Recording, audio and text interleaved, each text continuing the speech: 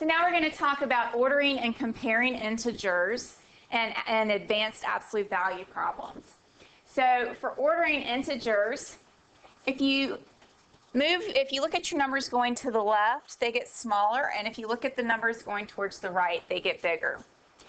And notice that when you number your number line, it's like a mirror image of each other, except you have negatives on the left and you have positives on the right.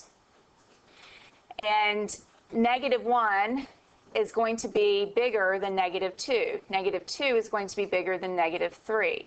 So -10 is much smaller than -1. You can think of it like owing somebody money. If I owe somebody $1, I actually have more money than if I owe someone $10. So -1 is larger than -10. So numbers get smaller as you move to the left and bigger as you move to the right on your number line. The bigger the negative number, the smaller the value of the number. So -1,000 is a really small number. So here we're going to practice by using less than, greater than, or equal to compare integers. And a quick reminder, you read from left to right. So since we read left to right, when you're looking at your symbols, the symbol that has the small end first, because you read from left to right, so you read the small end first, that is your less than symbol. The symbol that has the big end first, because you're reading left to right, that's your greater than symbol. So everybody tell me if I would use less than, greater than, or equal for -4 and -7. Everybody. Greater than. Right. -4 is greater than -7. How about 5 and -5? Greater than. Good. It's greater than. How about -10 and -3? Less than. Good. -10 is less than -3. Next, we're going to put these integers in order from smallest to largest. So go ahead and give that a try and check back. Here's the answer to this first problem. Now, in the next problem, it will help you if you have either all fractions or all decimals. If you have all fractions, you have to get common denominators to compare them. So I think it's easier to change them all to decimals.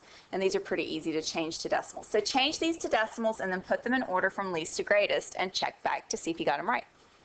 See if you got it right.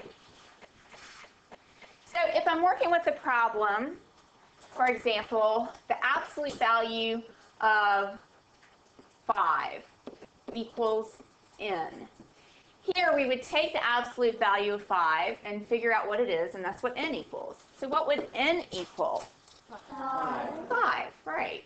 Because the absolute value of 5 is 5. Now we're looking at some slightly different problems.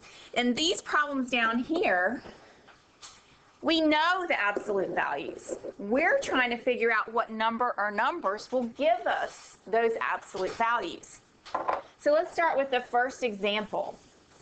This is basically saying what number or numbers will give us an absolute value of 2. So both 2 and -2 will give us a distance of 2 on our number line. So what about the next one? 8 or n equals 8 and -8. Both 8 and -8 will give us a distance of 8 on the number line. And what about the next one? 200 and -200. Both 200 and -200 will give us a distance of 200 on the number. All right, in these examples, we're going to start working with inequality.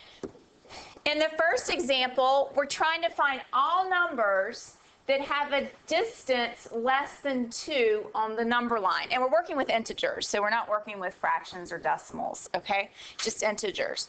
So whole numbers and their opposites. So what whole numbers and their opposites will give us a distance less than 2? I want to start and break this question down a little bit, and I want us to think about all the distances, and we know distance is always positive. I want us to think about all the distances we could have that are less than 2. So we could have a distance of 0, and we could have a distance of 1. Those are the only distances that we could have that are, would be less than 2. So now we want to basically find all numbers that will give us a distance of 0, so we're looking for this, and a distance of 1. That's what we're basically looking for. So we would get 1, 0, and negative 1 because 0 will give us a distance of 0, 1 will give us a distance of 1, and negative 1 will give us a distance of 1. And the way we're going to write this is with what's called set notation. So we put a bracket, and we put them in order from least to greatest. So what this is saying is that the set of numbers, negative 1, 0, and 1, will make this a true statement. The absolute value of n is less than 2. In other words, negative 1, 0, and 1 will all give us a distance that's less than 2. Let's look at the next problem. I've changed this problem so that it says the absolute value of n is less than or equal to 3. So if the absolute value of n is less than or equal to 3, we first of all need to think about all the distances that are less than 3. So let's list them ahead. So all the distances less than or equal to 3 are 0, 1, 2, and 3. So basically we're finding the following problems. Oops. We're finding where the distance is 0, the distance is 1, the distance is 2, and the distance is 3. So we want to find all the values that will give us these distances. So see if you can figure that out. So since our symbol is less than or equals to, we include distances of 0, 1, 2, and 3 because of the equals to part. And so you can see the solution would be negative 3 through 3. And there's a short way you can write this, a short notation that looks like this. You establish what you're counting by, then you put 3 dots and continue establishing what you count by. So you're showing the beginning and the end of your pattern.